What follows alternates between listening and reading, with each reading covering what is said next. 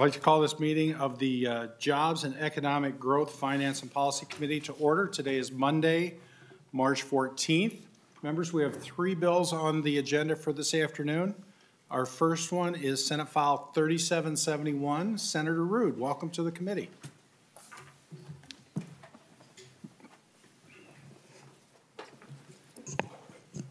Thank you, Mr. Chair. I don't think I've been before this committee this year. Where's your treats? Amazing. Where's my treats? I'm treat enough here.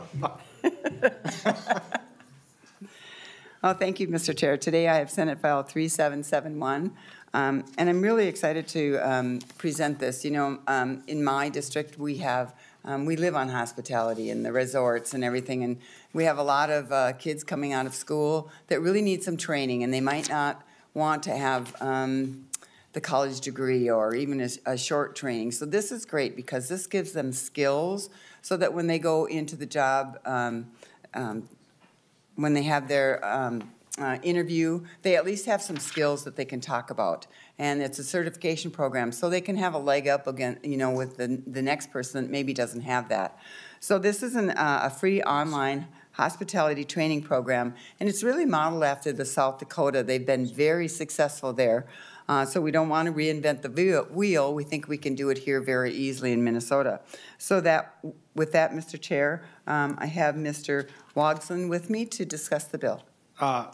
Senator Ruud, it looks like we have an A1 amendment for your bill. So yes, Mr. Chair, thank you. Yes, we do. This puts it it's an author's amendment to put it in the shape it needs to be before this committee. Senator Champion, would you author the A1 amendment? All right. Senator Champion moves the A1 amendment. All those in favor signify by saying aye. Aye. Opposed? That motion carries. Thank you, Mr. Chair. And welcome to the committee, Mr. Wogslin. Please. I accidentally hit the wrong button. Welcome to the committee. Please state your name for the record and feel free to begin when you're ready. Yes, thank you, Mr. Chair and members. My name is Ben Wogslin. I'm the Executive Vice President for Hospitality Minnesota. We represent Minnesota's restaurant and food service, lodging, and resort and campground industries. The bill before you here today is a really important bill for our industry and our association. We've been working on this piece of legislation for about 9 months now, as Senator Ruud indicated, looking at South Dakota's highly successful online training program. Their program includes 10 different modules to train young people in hospitality and in tourism across the state. And you know, as we've talked with their version of Explore Minnesota Tourism, that being Visit South Dakota, they have very, very positive things to say about this program and its ability to train youth and young people just starting out in the industry there, as well as to retrain management level and help those folks as they're retraining younger employees as well. I think it's fair to say that hospitality has been the hardest hit industry by the workforce shortage here in Minnesota.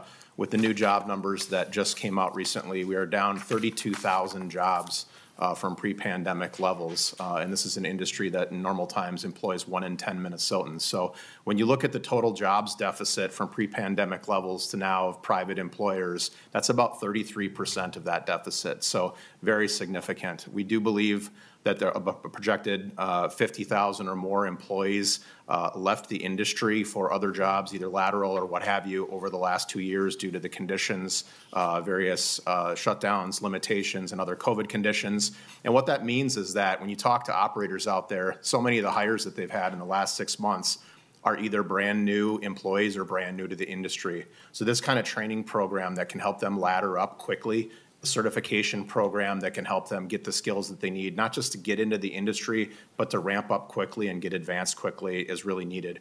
We know that this is one of the fastest paths to management and entrepreneurship out there in the country. According to some national data, 8 in 10 entrepreneurs or owners in the restaurant world start at the entry level, and 9 in 10 managers. We also know from federal data that Americans that get their start in this industry, which is about 1 in 3, tend to make more in their career over the course of their career, even if they move along. So this is a great opportunity to start people off on the right foot if they're passionate about this industry, and we certainly need the help as our industry tries to recover here in this multi-year recovery. So the bill as it's currently drafted with the amendment sets $275,000 to create a free online hospitality training program modeled after South Dakota's program.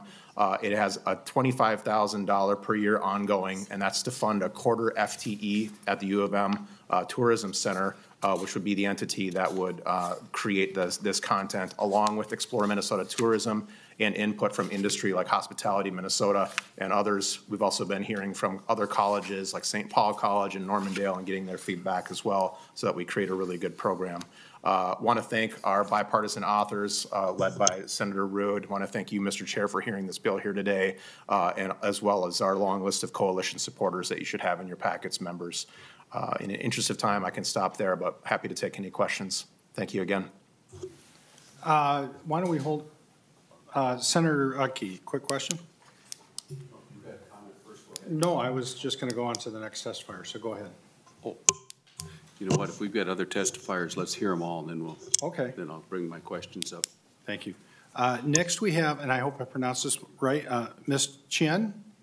Welcome to the committee. If you could please state your name for the record and feel free to begin when you're ready.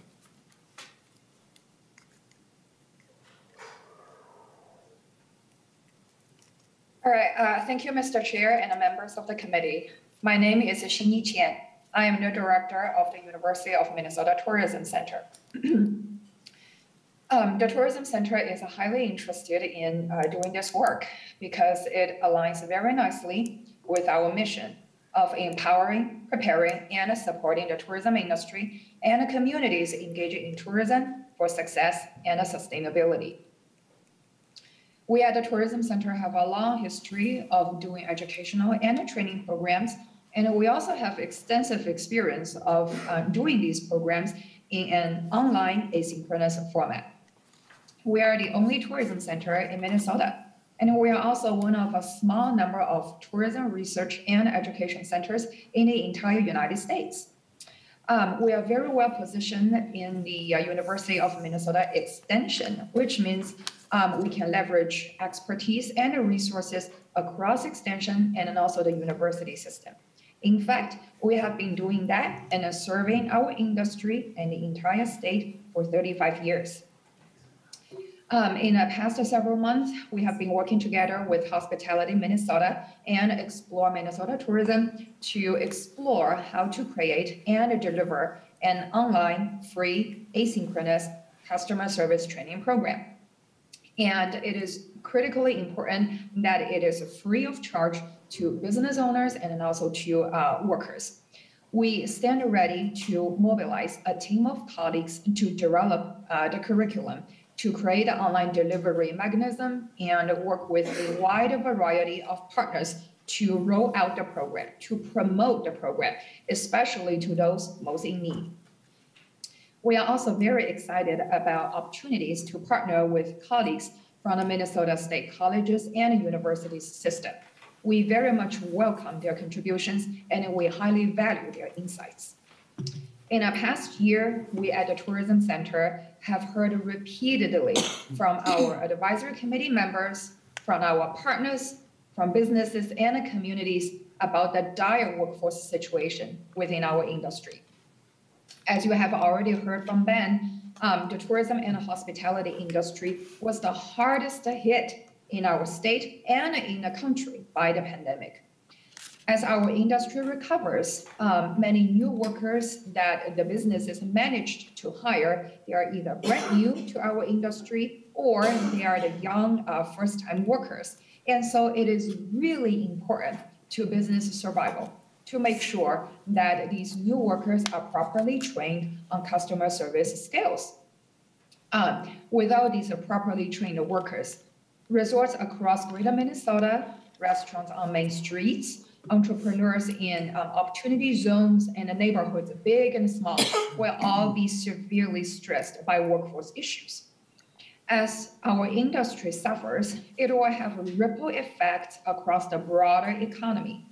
For example, if a restaurant reduces its operating hours due to shortage of workers, it wouldn't need nearly as many supplies and ingredients from the local farms, which would, of course, have negative effect on these farms. So clearly, it is imperative to make sure that our state offers an online customer service training program that provides the skills that our industry needs out of our workers, and also that the program is convenient for the workers to go through to complete. That would provide them, some competitive edge in the workforce, and will have no cost barrier to either businesses or the workers themselves. Thank you very much, and again, I would welcome questions. Thank you. And next we have, and I hope I pronounce your name correctly, Mr. Subert. Yep, that's correct. Welcome to the committee. Please state your name for the record and feel free to begin when you're ready.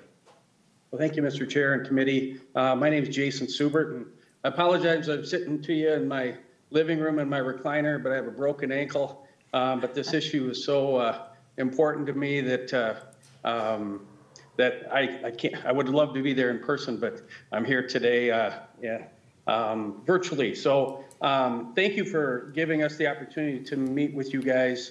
I'm an operator, I'm an innkeeper. I work for TPI Hospitality. I oversee 4 hotels in Fairmont, Minnesota, and in Martin County here. And we have about 223 employees that work for us just in Fairmont. TPI Hospitality is the largest owner and operator of hotels in the state.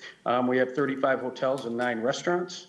So we are a key stakeholder in hospitality in the state of Minnesota, and have been doing business since the early 70s here in Minnesota. So we're excited to be part of this because in my career as a district manager, I've traveled around and I've run 56 hotels in 9 states, but always lived here in Minnesota. And I've gotten to see firsthand in South Dakota how well this program works. Now, South Dakota's largest industry is tourism. And so obviously they're very rifled in to make sure that tourism is different in South Dakota than it is in other places. And I think that's one of the reasons why the program is so important for them, but it's also so important for us because tourism in Minnesota is different than South Dakota or Las Vegas or Florida. And this program really is custom to your state. And South Dakota really talks about the importance of being an ambassador, and it really helps you educate you on where your visitors are coming from, and that's what this has the power to do. And so even though companies like Hilton and Marriott and Culver's and McDonald's, they have these wonderful corporate training programs, but nothing in their training program has anything to do with teaching people about tourism in Minnesota. It's tourism as a global hospitality. So this is a 2-part program. There's 2 benefits to this. Number one, to operators like myself who are teaching people about hospitality. So onboarding people and teaching them about hospitality and tourism in Minnesota. And that's what this program has the ability to do, which none of the programs, and we have Hilton's, Marriott's, we have all of these companies, the largest hotel companies in the world, but that product does not exist today. And that's something that everybody in Minnesota will actually benefit from. Murray Steakhouse downtown to, to Grandma's up in Duluth. Everybody will benefit from this because it's hospitality specific for Minnesota. Now, the 2021 Explore Minnesota Tourism annual report was just printed. About 2 weeks ago it was issued. And they outlined there was about 16% decrease in employment.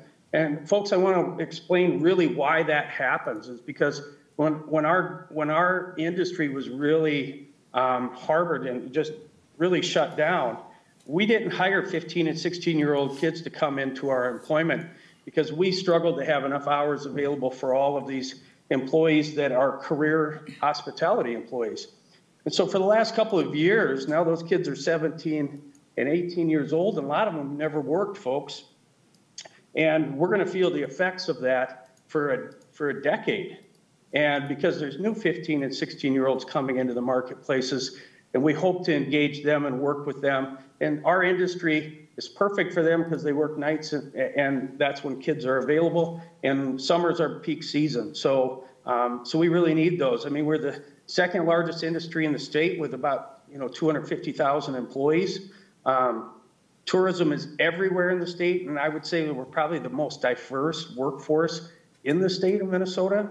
And so you're going to see, all different age demographics and all different races working in hospitality throughout the state. And our industry teaches people how to work. Pete Mahala, who is one of the owners of Pittsburgh Blue, one time explained to me, he said, we're in the manufacturing business.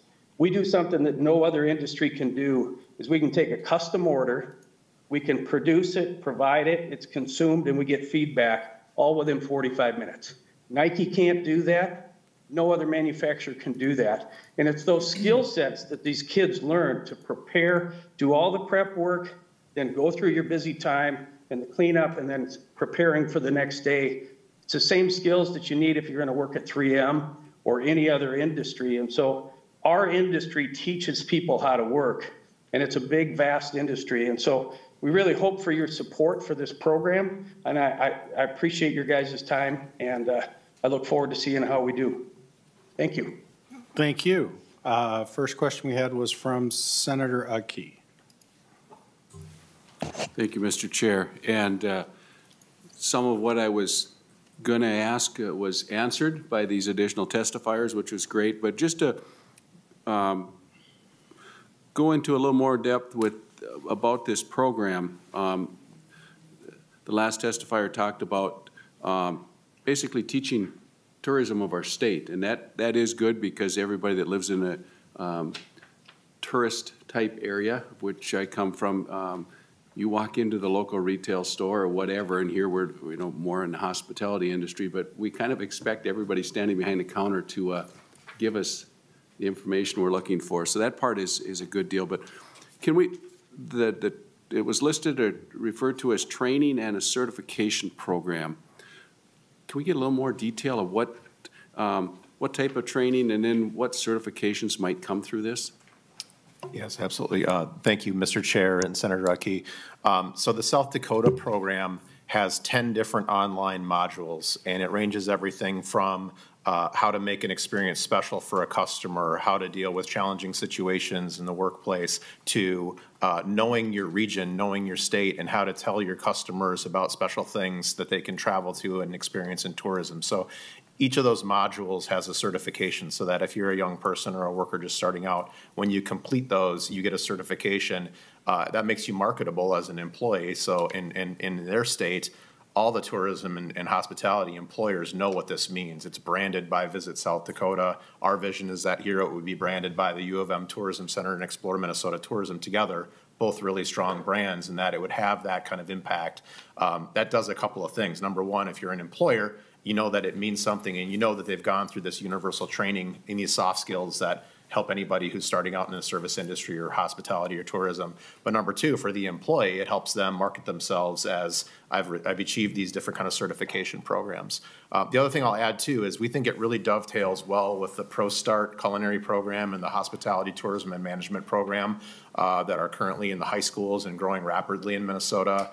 This body last year passed a $250,000 grant to help those high schools expand those programs, but we have kind of a lack, a shortage, I would say, of post-secondary options for folks that might be coming to this industry and could use this kind of training. And again, those certifications that we're talking about help them understand that, this is a career, not just a job. There are lots of opportunities to ladder up in this industry, and frankly, probably quicker than ever now that we've got this workforce shortage. It's a problem for our industry. It's a tremendous opportunity for young people if they're passionate about this industry and are starting out right now. So I hope that answers your question. Yep, thank you. Next, I have Senator Draheim. Thank you, Chair Pratt. And if I remember right, we did a program for northern Minnesota. It was either in Senator Tomassoni's or Senator Bach's district for one of the Min State institutions for some training. Why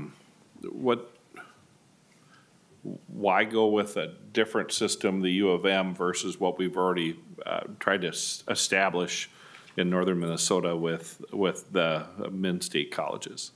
I guess would be my question. Sure. Thank you, Mr. Chair. Senator Draheim. So there are a variety of different kind of training opportunities out there. Our last testifier was talking about what some of the brands and hotel brands might do, or what a given corporation like Grandma's might do. I think the program that you're referring to up in Cook County was an apprenticeship program. And they were really struggling on the North Shore with getting cooks in particular, and chefs and food service. And so I believe, if I recall correctly, it's a program between one of the community colleges up there and the high schools to try to connect some of those young people so that they get on-the-job training, not dissimilar from the dual training pipeline program that Dolly has for other industries. I think what we like about this program, I think that's an excellent program, first of all. What we like about this program is that it's statewide. And has the potential to be universal. And I think a program like that in Cook County could benefit from these resources to supplement what they're already doing and go beyond what, some of the culinary training they're doing to expand it more broad to tourism. So as we talked with those officials in South Dakota from Visit South Dakota, that was one of the things that they really liked, is that it was universal everywhere in the state. You could go anywhere and you knew what the certification meant as a both worker and an employer. So I hope that answers your question. Senator Graham, follow-up? I believe Minstead has a hospitality management degree already. So I love the idea to get more people into the hospitality industry, having been in it for 21 years. I don't disagree with that. I just hate to see us double up our resources. So that's it. Thank you, and thank you for bringing the bill forward. Next, we have Senator Putnam. Thank you, Mr. Chair, and thank you, Senator Ruud, for bringing this bill, and Mr. Wogsman for testifying for us, and our other testifiers as well. The hospitality industry is incredibly important in St. Cloud, and I was talking with a dear friend just a couple of weeks ago who owns a restaurant in downtown St. Cloud, who was actually thinking about taking out ads in the cities to get a dishwasher because of how profound was the crisis in labor. And so the question I have about this particular initiative is, how are people going to know that you're doing it? Because it seems like, I'm assuming it's offered asynchronously. This is sort of you watch a video or something like that, answer some questions, and then the certification occurs. But it seems to me that this also might be a way to recruit more people into this industry. So do you have an agenda or a plan or an idea for how you're going to promote this opportunity throughout all Minnesotans to get more people interested in going into this industry? Yes, thank you, Mr. Chair and Senator Putnam. Yes, absolutely. Our association has a plan to communicate widely to the public through our electronic resources, through the media. Our understanding in our communications with Explore Minnesota Tourism as well as DEED is that they would be interested in doing promotional work along those lines too. I think, as I mentioned before, Explore Minnesota Tourism has a really strong brand and has a lot of communications that go out to the public. So. But I think it's an all hands on deck. And, as I've talked to some of these other colleges, I think that there's room at the table for everybody within our industry to promote it, as well as within academia, within these workforce centers and different things around the state. So I think there's a variety of ways that we've already contemplated trying to get the word out on that in addition to what we can do as an association. And may I speak? I'm sorry, I can't see who's. May I speak? Ms. Chen, yes. Mr. Chair. All right, okay, thank you. And I just would like to chime in, provide a little bit more details here. One is the Tourism Center has a 22% advisory committee, and they represent a variety of sectors and geographic areas within our state. And so obviously, we'll mobilize our advisory committee members. And then also our colleagues within Extension's Center for Community Vitality, who have very deep and wide connections in their respective regions across the state.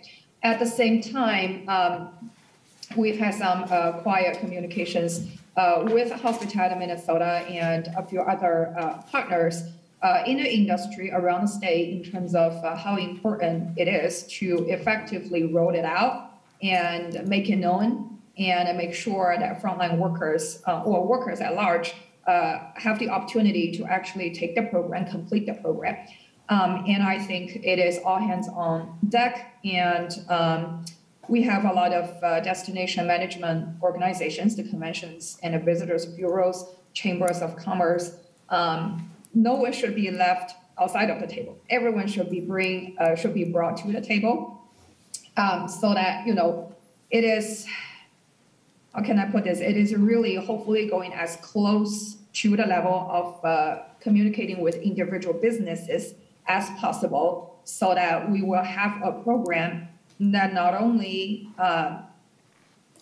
has solid content, but also is being actively engaged with and utilized.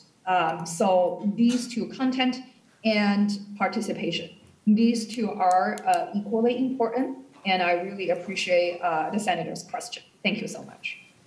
And Mr. Subert, you wanted to discuss this? Yeah, just real quick.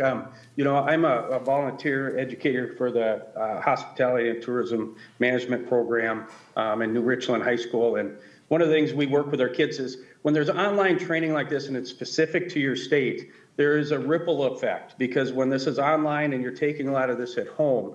And the example I will use, if you've never watched the TV show Modern Marvels and seen the story about the history of Las Vegas, why is Las Vegas there? We show this in the classroom, and it's always amazing how many times the kids share that with somebody else, because it's a fantastic story. And this has that same ripple effect. So when people are doing online training at home or getting their certifications outside of the classroom, how many other people it attracts. And a lot of times we have a lot of people who are retirees that work in our industry. And they retire, but they might be a breakfast host 1 or 2 days a week, a van shuttle driver, or a part-time bartender. They just like to do something for a couple of days a week and be around people. And this is perfect for them as well. So it's not just the kids, but to really educate people. So there is this, especially the online training, it does have a ripple effect. Okay. Senator Housley. Thank you, Mr. Chair. I just wanted to thank Senator Ruud for bringing this bill. As you've heard from members on the committee, that this is important to all of the communities across the state, and to make the training easy for the end user and the impact that it will have in the workforce. I love it. I didn't even know you were carrying it. We talk every day, and I didn't know about this one. So thank you, Senator Ruud. I love it. Just a quick question. For something like this, does it qualify for any college credit when someone takes the course or completes the course? So, Mr. Chair and members, no, this would not be an accredited program. And I think this gets back to the Senator Draham's question earlier. It's not meant to replace the current college programs that are out there, the 2-year or 4-year degree programs, which are excellent. I know Central Lakes is adding a new one as well, and we encourage more programs like that. This is a accreditation program, and so it's meant to be faster, or for folks that maybe aren't taking that pathway post-secondary yet. Maybe they'll wind up getting there eventually, but one of the ways that workers get to this program in South Dakota is through the employers, and the employers use this as onboarding as well as an incentive. So I think that's kind of where this is fitting a niche that's not met yet here in Minnesota. And so when someone, help me understand, so when someone does get the certification and maybe they're moving from establishment to establishment, how does that work? How does the employer view that? Maybe just fill that in for me a little bit. Yeah, absolutely. Thank you, Mr. Chair, members. So, again, in our conversations with the officials in South Dakota, what they tell us is that because this is an established program and has the credibility of Visit South Dakota behind it, it's understood that those employees are going to be trained up better than somebody that hasn't had that training. I mean, unless they've gone through a degree program or something like that here in Minnesota or elsewhere. So that credibility helps them know that they've got that baseline of those soft skills that you need to work in this industry, and that they're very likely going to be a better employee quicker, and that they're going to ramp up quicker and be a more efficient worker. Okay. And Ms. Chen, I noticed that the amendment today set forth a $25,000 a year maintenance appropriation. Can you help me understand what type of maintenance we need to do on this program?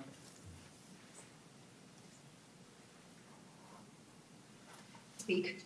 I would say there are a few strategically important things each year on an ongoing basis. One is to keep the content updated and make sure, as the industry quickly evolves with technology and whatnot, demographic trends, so on and so forth, it is obviously important for the content creator to make sure that the content is still up to date and relevant. So that's number one.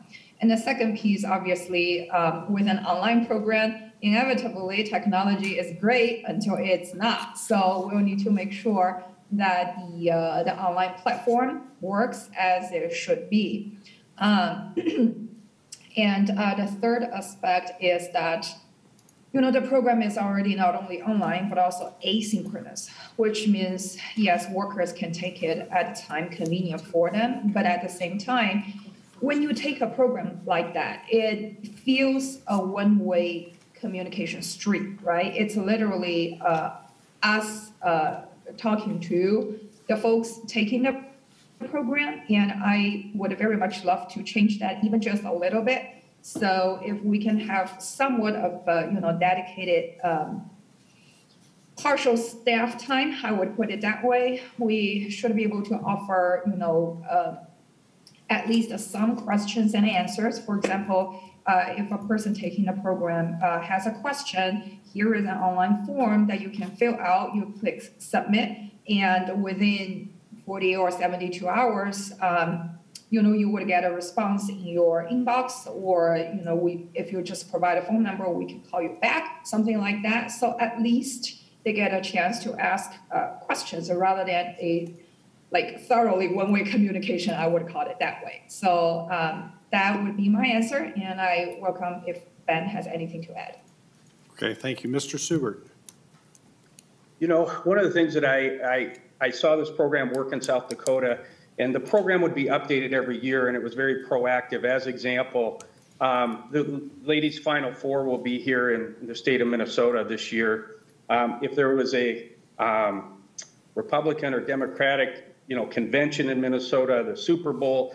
So this $25,000, what I envision is this program to be updated at the beginning of the year. And so when it comes out every year, it's also helping you understand what's going on in tourism for this coming year. So when we're educating people, there's always this element. Every year it has to be updated because tourism, drone footage, all this stuff keeps getting updated. And you have to keep being proactive. So it's not that, you can't kind of set this program and forget it because everything kind of changes with tourism and the events and things that are going on. Okay. Yeah, Mr. Wogslin. Yeah, thank you, Mr. Chair. I would just add, so the quarter FTE was specifically modeled after what they're doing in South Dakota. So we felt that that was a reasonable starting point to base it off of their experience over the last number of years. Thank you. All right, thank you. Any other questions? Mr. Chair. Oh, Senator Hurst, sorry, I didn't see you there. Yeah, I appreciate the bipartisan bill that Senator Ruud brought forth, and this is an excellent subject of hospitality, to support the hospitality industry. I just wonder, since it's open to free to all Minnesota resident, how do you plan to outreach, let folks know, and is there limits? Let's say, there's a lot of people in our state. Is there a limit that you set so that you can be able to, hold your capacity? Who would like to take that on? Mr. Chair, Senator Hurst, thank you for the question. At this point, I would love to have a capacity problem. We think that, again, based on South Dakota's numbers, we think that we can probably get up to, roughly 4,000 new workers or ongoing workers trained per year. Maybe we can get beyond that if this really takes off and becomes, super successful. But given that we're at a 32,000 jobs deficit right now, I don't think that's going to be a challenge. And I think it would be a good problem to have, because even before the pandemic, we had a structural workforce shortage in hospitality in Minnesota. So we need to definitely grow the pipeline more and more going forward through any and all tools that we can. And in terms of messaging on it, I think we talked a little bit about that before, but yes, we have a strategic plan of how we would get that messaging out to workers, through employers, through academia, through public efforts, through Explore Minnesota Tourism, through DEED, et cetera. But happy to talk with you offline about that further if you'd like. Thank you. Thank you. Oh, I'm sorry, Ms. Chen. Thank you, Mr. Chair and Senator. And it really is a great question that I deeply appreciate. And I would just reiterate what I mentioned previously in terms of both the quality of the content and the rolling out marketing promotion and persuading business owners to let their workers take and complete the program.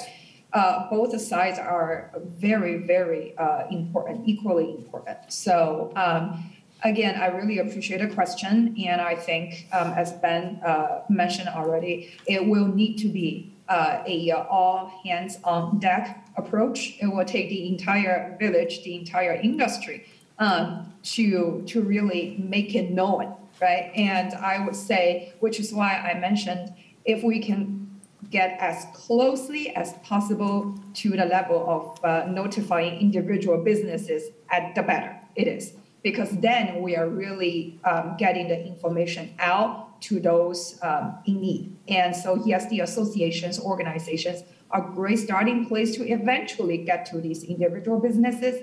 But I would say, we need to be super cognizant in terms of reaching deep, as deeply as possible. So thank you very much.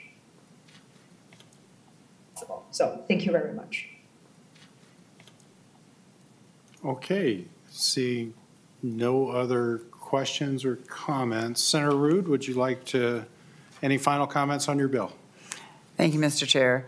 Well, I think this is really, with a $32,000 job deficit that we have, anything and everything that we can do to get our workforce back working, I think we should explore.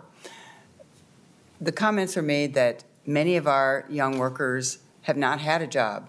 Because of COVID, they have stayed home. They have not worked yet. And so giving them the opportunity to open the door to get them back into the workforce and making it easy for them to do so, I think it really behooves us to spend this small amount of money on a program that has really proven in South Dakota to be well worth it and to be successful. So I would appreciate your support today. Thank you, Senator Ruud. Members, Senate File 3771 will be laid over for possible inclusion. I want to thank all of our testifiers today. Senator Ruud, thank you for bringing the bill forward. Thank you, Mr. Chair and committee. Thank you. Next, we have Senate File 3621. It's a Senator Tomassoni bill, and we have Senator Tomassoni online, but in person we have Senator Bach on his behalf. So welcome to the committee, Senator Bach and Senator Tomassoni. Well, thank you, Mr. Chairman. It's a pleasure to be here. And Senator Tomassoni's got 3 constituents down here to speak to the bill. And I always say, if it's important enough to ask for money, it's important enough to be here. So I appreciate them making the trip down. Members, this bill, Senate File 3621, asks for a appropriation of $250,000 in 22 and in 23 to open another chapter of the Boys and Girls Club, which I think this committee is well aware of. There is an umbrella organization, the Boys and Girls Club of the Northland, that operates out of Duluth. They got multiple sites across northern Minnesota, but the town that we don't have a chapter in is Hibbing, the largest town on the Iron Range. So the principals that are with me here today have done some very good outreach in the community about the feasibility of establishing a Boys and Girls Club in Hibbing and working in collaboration with the Hibbing Public Schools on this proposal. So be pleased to have their testimony, Mr. Chairman. And I think we'll have to come up one at a time because all the camera is situated here so people get a chance to see the testimony in addition to hearing it. Thank you, Senator Bach. Ms. McDonald? Welcome to the committee. Chair Pratt, committee members, my name is Kim McLaughlin. Oh, okay, sorry. That's okay. Go ahead, Ms. McLaughlin. That's Welcome to the okay. committee. Please state your name for the record. Okay, my name is Kim McLaughlin, and I am one of the members of the local advisory board who's been working so passionately and diligently to establish a Boys and Girls Club site in Hibbing and to serve our youth and the residents of the area. It's with great privilege and honor that I am here today in support of Senate File 3621, a bill authored by Senator Tomassoni, who has dedicated his career to making our state the best it can be, understanding that our communities are best when every person has the opportunity to become their best and to contribute through the workforce. Much preparation has gone into where we are today. We have surveyed families in our local and public and non-public schools. We went through a feasibility study conducted by the Boys and Girls Club of America, which included participation by just shy of 40 local community leaders from our area. We have a signed agreement with the Boys and Girls Club of the Northland, who are excited to take on Hibbing as a site. And we have a commitment from our local school district intending to offer in-kind space and making our Boys and Girls Club site a transportation drop-off. If ratified, this bill would appropriate funds to the Boys and Girls Club of the Northland to implement summer and after-school programming at our site in Hibbing. Your support would allow for the club to open its doors this fall, in the fall of 2022. The program will be sustainable because we will continue to generate grant funds and other private funds in line with the Boys and Girls Club of the Northland, which has been in existence for over 50 years. With an urgent need for this programming in our community and area, this fall 2022 opening is critical. In the words of our local school district superintendent, this is desperately needed programming in our community. In serving in my 6th year on the Hibbing School Board and nearing 25 years with the Minnesota State College and University System, I see and hear firsthand the increasingly urgent need among young people of all ages and their families. I also understand the wide array of benefits a Boys and Girls Club could provide in our area. I have no doubt that in your roles as senators and committee members, you too understand the gravity of the need that presently exists to support our current and future workforce. As you're likely aware, we are a community, an area indeed in desperate need. We are in an area that is significantly impacted by poverty, with a low median household income and a high number of families who qualify for free and reduced lunch. To aggravate this, we only have a relatively low percentage of people 25 years and older who hold college degrees. And many of our young people would continue to be first-generation college students. Sadly, about 64% of Hibbing's 5th graders reported being home alone or somewhere unsupervised after school 1 or more days per week. Together, we have the ability to interrupt this cycle. Undoubtedly, we've all heard about the Boys and Girls Club and how they've touched the lives of so many.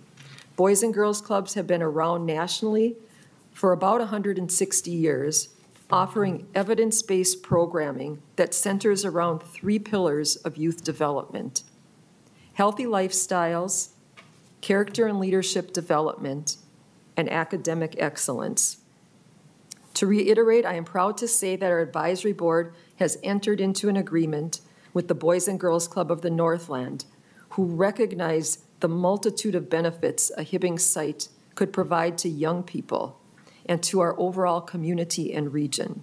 Our local school board and district have been enthusiastic partners, committing in-kind space and identifying the Boys and Girls Club site as a transportation drop-off. Through the creation of a Boys and Girls Club in Hibbing, we will support youth around these 3 pillars: academic excellence, character, leadership development, and healthy lifestyles. And we will positively impact both short and long-term range job and economic growth in the Central Iron Range for generations to come.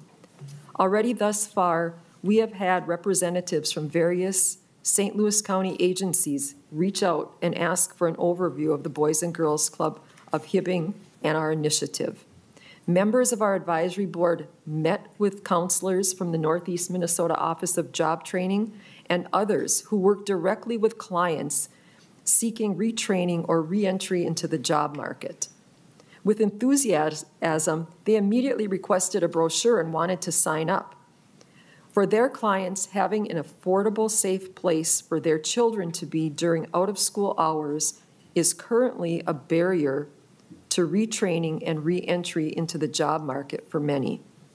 A Boys and Girls Club in Hibbing will help remove that barrier and help in getting today's adults back into the workforce most immediately. Hours available to work as well as productivity tends to fall off after 3 p.m. when children are out of school. So whether it's that miner, that nurse, the plumber, or that electrician, productivity tends to decline when parents are worried about their children. If a parent knows that their child is in a safe, positive environment where there is after-school programming, that parent will be able to focus on the task at hand and will be able to maintain consistent employment and perhaps even working longer shifts or additional shifts. Most importantly, building that dream, that vision for our young people. A Boys and Girls Club in Hibbing will help young people in Hibbing and the surrounding area build that vision. They will be introduced to professions they may not even know existed. And that job and career exploration will begin with some of our earliest, youngest learners. Our people will connect with our young people will connect with a caring adult, a mentor, who will help them form that dream. And as importantly, at the Boys and Girls Club of Hibbing, we will help our young people believe in themselves and believe they can achieve. They will believe that they can be that EMT, that paramedic, that plumber, that nurse. From a very early age, they will build the foundation necessary to turn that dream into a reality. And they will be provided with the skills, the knowledge, and the passion to get there. As Minnesotans, one of the things that COVID-19 pandemic has brought to the forefront is the urgent need to improve the social, emotional need and physical health of our young people. As adults, now more than ever, we understand the importance of building character and leadership in our young people from a very early age. And in your work as senators and serving on this committee, you recognize that helping us establish a Boys and Girls Club in Hibbing can have the most positive economic and job impact today and in the years to come. Our committee, our community, and our students are passionate and working hard to establish a Boys and Girls Club site in Hibbing. For the community, for the area, youth, and for their families, it would mean the world if the tripartisan members of our Senate were to support Senate File 3621. Thank you, Chair, and thank you, committee members. Thank you, Ms. McLaughlin. Next, I have either Ms. McDonald or Ms. Tasaka. Not quite sure how to pronounce. Please state your name for the record and feel free to begin when you're ready. My name is Carrie McDonald. Chair and committee members, as I stated, my name is Carrie McDonald. I am also a member of the local advisory board for the Hibbing Girls and Boys Club Initiative. I've been an educator in Hibbing for 25 years, serving as a high school math teacher, assistant principal at the high school, and now I am an elementary principal. The demographics of our community have changed over the past 25 years. We currently have over 50% free and reduced lunch population in our elementaries. Our students and families are in desperate need of the Boys and Girls Club in Hibbing. As Ms. McLaughlin stated, there are the 3 pillars of academic excellence, character and leadership development, and healthy lifestyles. I'd like to focus on character and leadership development and the workforce readiness program that the Boys and Girls Club can offer. I think that's why we're here today. Communities across the nation face significant challenges ensuring young people are adequately prepared to enter the workforce. Boys and Girls Clubs are closing the opportunity and job readiness gap by preparing youth for success in their first job and helping them develop a plan to pursue the career of their dreams. The 4 key areas of workforce development that are included in the Boys and Girls Club programming are essential skill development, which would be age-appropriate social-emotional development, employability skills and certificates, such as interviewing, resumes, technical skills, career exposure, discovery opportunities and career assessments, and then work-based learning, real-life hands-on experiences in the world. All of the programs in the Boys and Girls Club provide amazing opportunities for our students, but ultimately having a safe and positive environment while building supportive relationships with caring adults will meet our children's basic needs. And those are things that I see every day in my job. I ask that you support Senate File 3621 for our kids. Thank you, Chair and committee members. Thank you.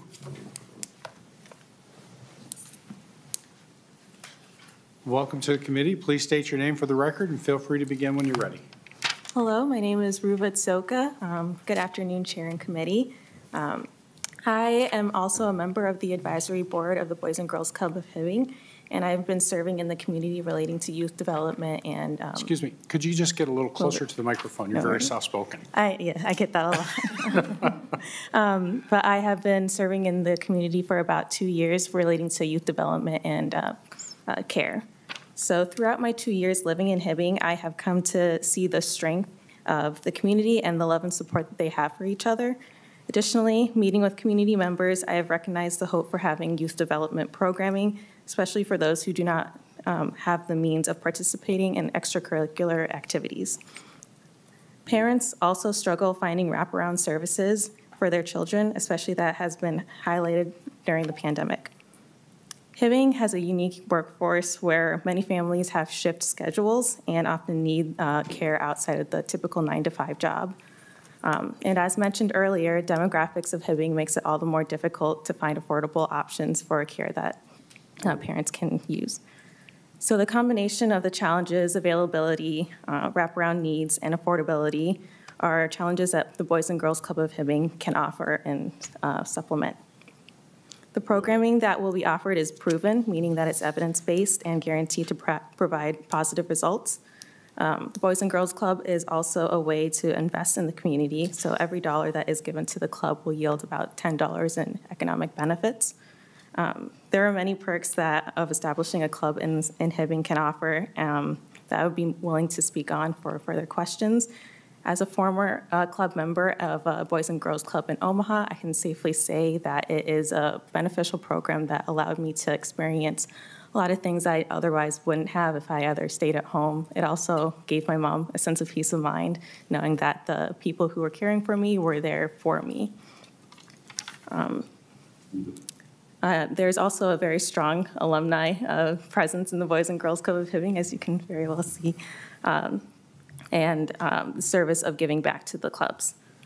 Other programming that fills, they offer programming that fills gaps and opportunities for kids to learn something new, and I believe that it is a perfect fit for Hibbing, especially at this time in the day. Chair and committee members, we stand for questions, and thank you. Thank you. Do we have any questions? Senator Uckey. Thank you, Mr. Chair. And to either Senator Bach or the testifiers, it's got appropriations for this year and next year. And just to kind of clarify that, that's kind of the setup and everything, and after that, it's expected that the grants and such coming in will fund it and keep it going, right? Yes.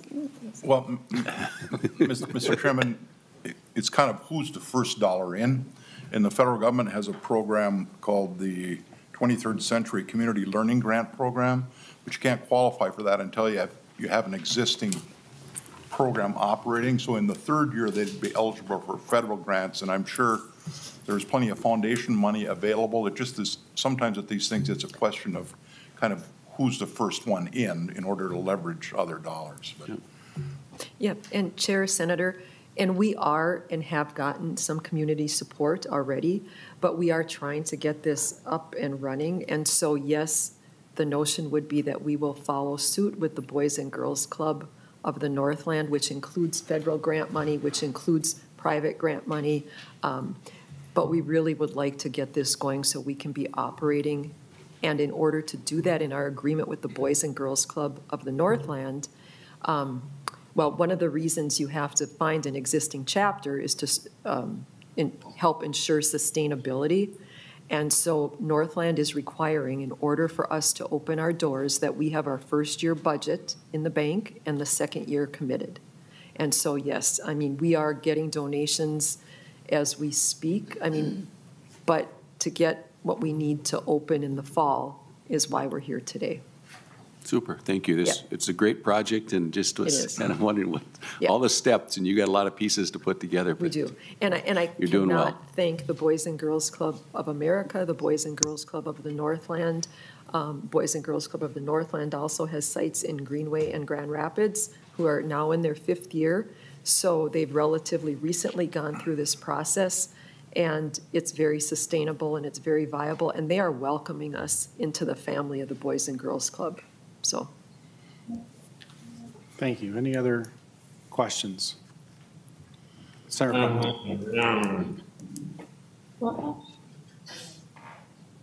David.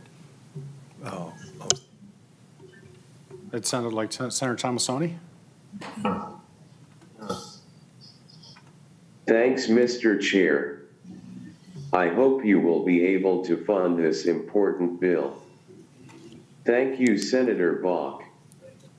Thank you to my testifiers. Thank you, Mr. Chairman and committee members, for hearing this bill. Thank you, Senator Tomassoni. Chair, Senator Tomassoni, thank you so much. It means the world to us. Mr. Chairman, I should say what you just heard. Laura and I stopped to see David last Thursday on our way home, and he's talking with his eyes, if you can imagine. There's technology where he looks at a screen and picks out letters and it strings them together, and then he can save phrases and things. It's pretty remarkable.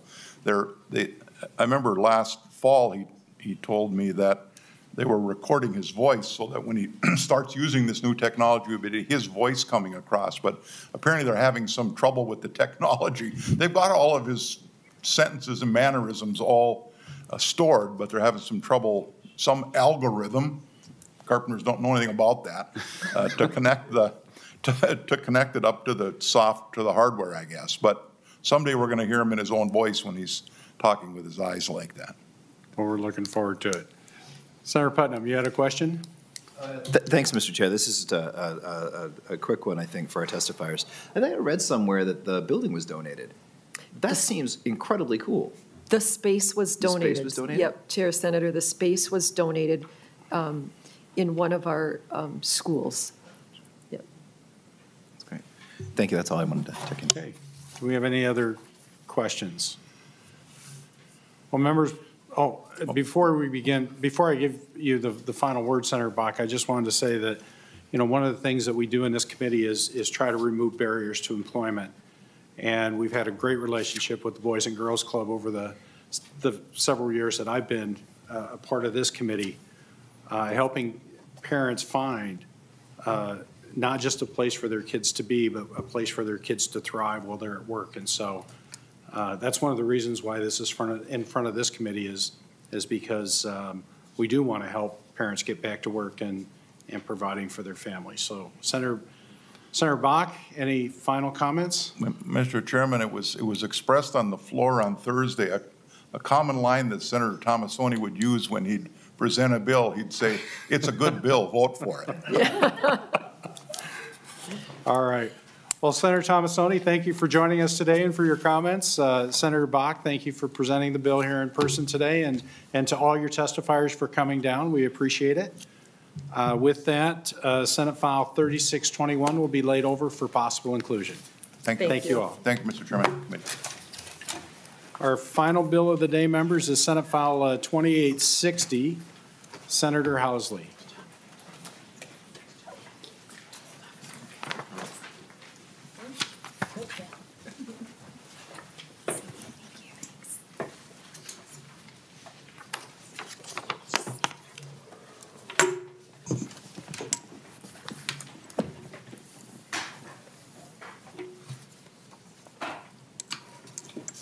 Senator Housley, whenever you're ready. Oh, thank you, Mr. Chair. Before you is Senate File 2860, a bill to fund the East Side neighborhood.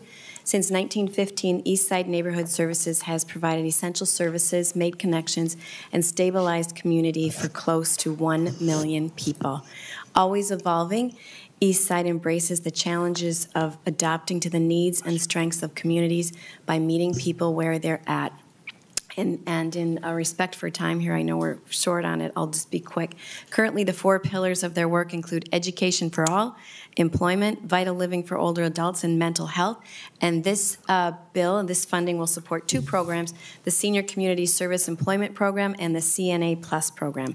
And both programs are focused on filling the Minnesota work gap. Thank you.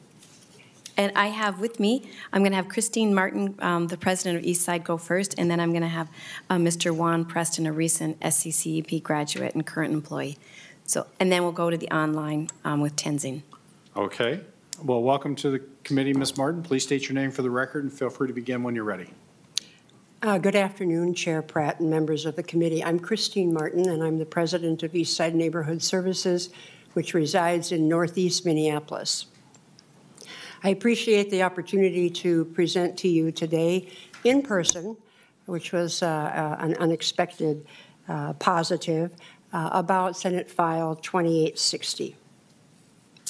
To the names Kramarczyk's Deli or Polish National Alliance Hall, Emily's Lebanese Deli, the Minnesota Lakers, Afghan Football Pizza, or Walt Disick sound familiar to any of you?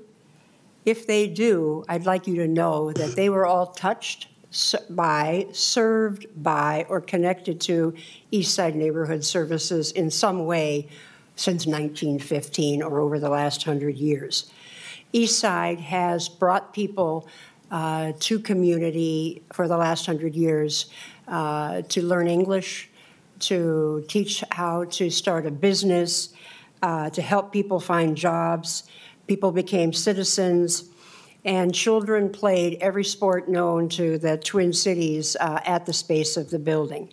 As a settlement house, our responsibility was settling or resettling people into community and supporting hundreds of thousands of people while they sought to become contributing members, both economically and socially, to a community.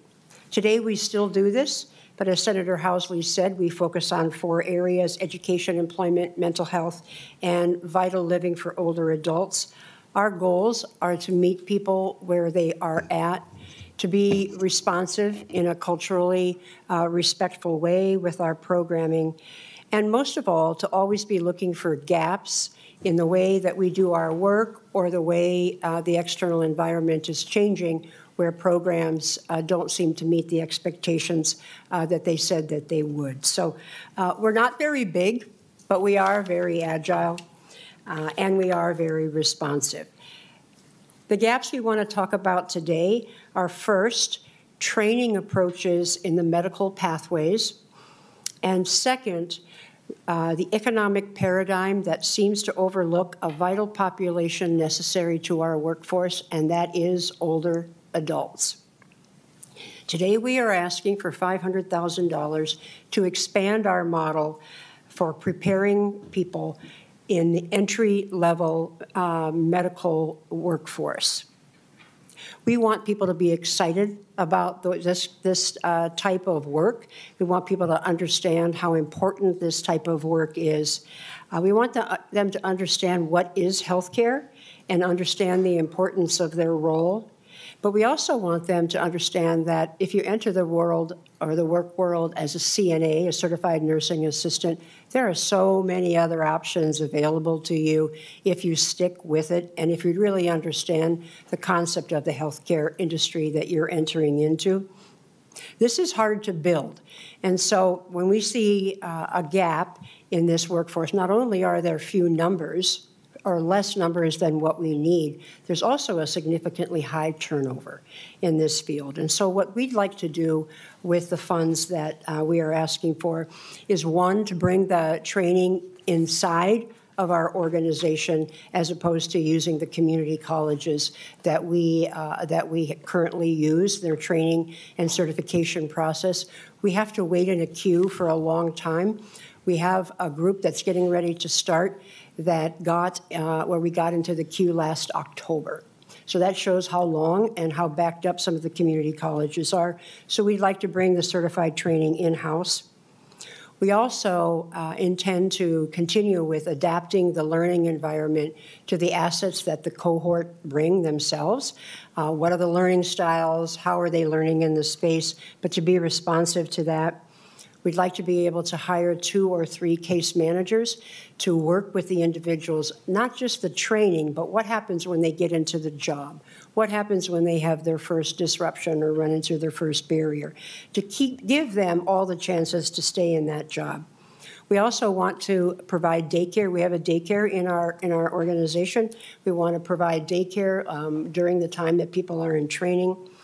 We want to extend our partnerships with the healthcare industries. Currently, we are connected to Fairview and North Memorial, but we want to build greater inroads into some of the larger healthcare systems who have community clinics and other, a variety of healthcare systems. We intend to expand our focus areas beyond just the entry-level CNA, but to also build, and this is by request of participants, to move into phlebotomy, end-of-life care, trauma-informed healing, mental health crisis, how to think on the job when something is presented to you that you haven't been presented to before. So a variety of ways in which we want to expand. We do base the learning in cohort and shared learning. So the participants really began to build a network of people who are in this field along with them. We currently can only serve 30 people a year because of the waiting list. We'd like to, and we think we can, move this number up to about 100 if we are able to bring the training and certification in-house and have the case managers.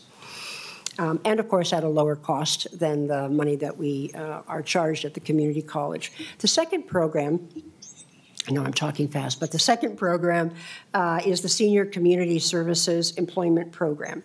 What is this? Most people haven't heard of this. It's a federally funded workforce training. It's federally funded for through the Department of Labor for subsidized employment for older adults who are all low-income, means-tested, 55 and older. Our role at Eastside is the administrative role, minimal case management, and we work with over 54 organizations that hire the individuals into their organization for the 4 years that they can be on subsidized programming.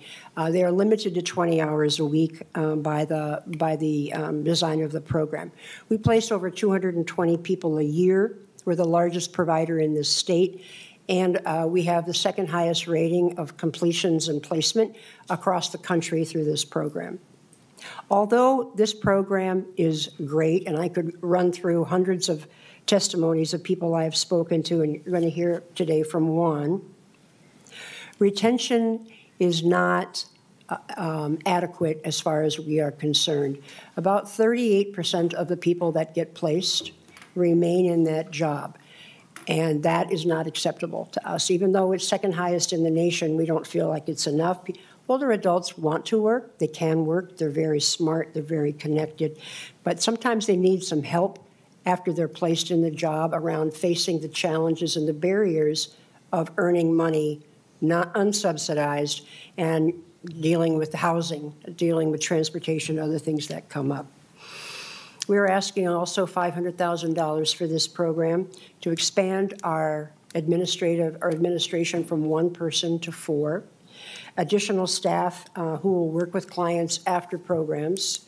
We will focus on, as I call, busting the barriers, but dealing with things like falling off of subsidized housing, medical assistance or medical care, taking care of your grandchildren, and wanting to work. We want to do some expanded work with United Way and with other agencies or collaboratives that are looking at the benefits cliff. What happens when somebody makes too much money and they fall off other programs? How do we as a society and as a system of government support that? We'd like to serve more immigrant communities. We'd like to change the agencies that hire our people from nonprofits and government to include corporations. We serve 220 people, as I have said. However, we do believe we could serve more if we had the support of the state. I am going to cease my testimony at this point, and I want to thank Senator Housley for sponsoring this bill and supporting us to be here today. More important than me are the two participants who are here today. The first one will be Juan Preston, who is to my right, and the second one will be Tenzin Kando. Juan is a graduate of the CSEP program, works for Eastside Neighborhood Services Transportation, and Tenzin, who will be on in a minute, is a graduate of our CNA program, and I understand is sitting in the parking lot taking this call because she has a shift coming up at the hospital. So I will cease and hand it over to Juan. Thank you, Ms. Martin. Welcome to the committee. Mr. Preston, please state your name for the record and feel free to begin when you're ready. Sir Housley, good afternoon, Mr. Chair and members. There you go. My name is Juan Preston. I'm a graduate of the CSEP program for seniors. I'm a past U.S. Army Vietnam veteran, came here to Minnesota in '98. I have been trained in mechanical maintenance, which I've done for a number of years with Westinghouse and then with various trucking companies. I drove for over 20 years over the road. With coming here to Minnesota, I worked for O'Reilly Auto Parts as their mechanical maintenance specialist. There was a significant work injury back in September of '98, and 2008. It took me out of the workplace for quite a while. After recovery, I wanted to return to work but couldn't find any place that would help a senior go back to work. They seemed to think I was too old or didn't want to work. So I was right down the street from Eastside and never knew it was there till after I moved out of the Eastside area to Bloomington. I finally found out about Eastside through word of mouth, joined the program, but I jumped into something so quickly, wanting to work, that I really couldn't handle it at the time. So I dropped out of the program back in 2016, but eventually returned. When I did return to Eastside, I found that the program was a lot different than what I had experienced in the beginning. It was more based on helping an individual find work, but keep work in a lot of different ways. I really didn't have any background in technology and computers. Eastside has a computer lab. They stressed that I didn't know how to fax resumes or anything like that. I learned all of that. Advanced computer training. So I stayed with the program. The pandemic hit, and that put a lot of us out of work for a while. They brought me back in because I was working in the transportation department still, and it was sort of a vital position to have. So I was still with the program, but not like I want it to be. So as time went on, I became more valuable, which is something I really wanted. I was placed into a permanent position. I graduated from the program. One thing about graduating from the program, it's a very good feeling, but it brings on a lot of other different stressors like housing, medical, because as my income changed, everything else changed. My medical and prescriptions, all of that was dropped. I had to start trying to afford all of that again. I'm on Social Security. I'm retired. So Eastside really helps with a lot of different things. I'm no longer in public housing. I'm still on subsidized housing, but I'm a senior, so I enjoy that part of it. But without the senior program, I think I wouldn't be in the position I am today. There are a lot of seniors out here that want to return to work, and Eastside is a good place for them to go to. They just have to have knowledge of it. So That's good. thank you for listening to me. I would have talked forever, but thank you. Thank you. And then online, Mr. Chair, is Tenzin Kondo. Thank you. Good afternoon, Senators. Firstly, I would like to thank all the members of the committee for allowing me to share my experience. My name is Tenzin Kondo. My parents were from Tibet. I was born and brought up in India. I moved here when I got married to my husband. And when I got here, I really needed a job that would be fulfilling and they would pay my livable wage. I had medical training from my hometown, New Delhi, but then that medical training did not directly transfer to American medical system. I wanted to continue my career in the medical field, but I really didn't know where to start. So I'm so grateful I found nursing assistant program at Eastside Neighborhood Services. I was able to make it through the course and got registered as nursing assistant. And Eastside neighborhood staff played a really big role in it. They not just helped me to get through my skills training, but they also made me proud of the skills and made me proud of my experience that I already had. And even though I was from a different country and I had accent, I felt welcomed and I always felt connected to all my classmates, and we would have games and fun times where we would feel like I felt like I was opening up. So it was really nice to have all those. And then we also had life skills training that still is helpful to me. And even after completing my nursing assistant program, they helped me get my job. It was during the early months of COVID, so I was having difficult to get jobs. So they helped me prepare my applications, and they called nursing homes and find out how to the best way possible to submit my applications. And being a CNA has helped me grow as a person and my skill as well.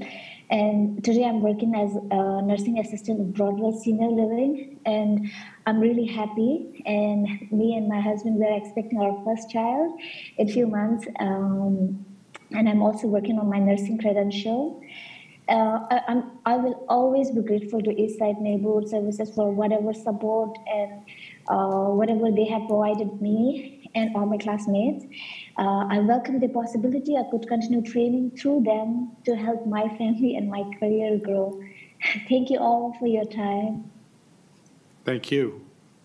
Thank and you. Ms. Kondo and Mr. Preston, thank you for your stories. They're very powerful stories. So, do we have any questions for Ms. Martin, Senator Housley, or our testifiers? Ms. Martin, I have one that kind of came up in your testimony. You mentioned moving your nursing program out of the community college and bringing it in-house. Do you have a program that's accredited? How are you managing that aspect of it? Thank you, Chairman Pratt. Members, we do not have the program in-house at this point in time. We've been negotiating with a couple of women who are certified and registered, both trainers and medical professionals, about possibly taking this role if we were to receive the funding to come inside. We also intend to purchase the equipment that the college provides in the training lab. To purchase that equipment, we've got the space for all of that extra equipment and the learning space as well. So it's really to use some of this money as the startup for that medical lab, I guess I would say, as well as to secure a certified teacher to come in and be able to do that.